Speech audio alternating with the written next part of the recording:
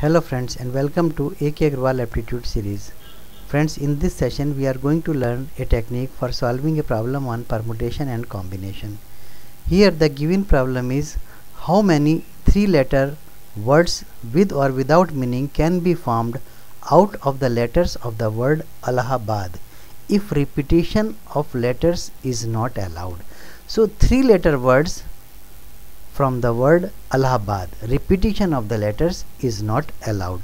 So just friends, to solve this type of problem, this Allahabad consists of only 5 different letters A, L, H, B, D, because if you see A is repeated 3 times, L is repeated 2 times, that is why it is having only 5 different letters A, L, H, B, D. Repetition of the word is not allowed.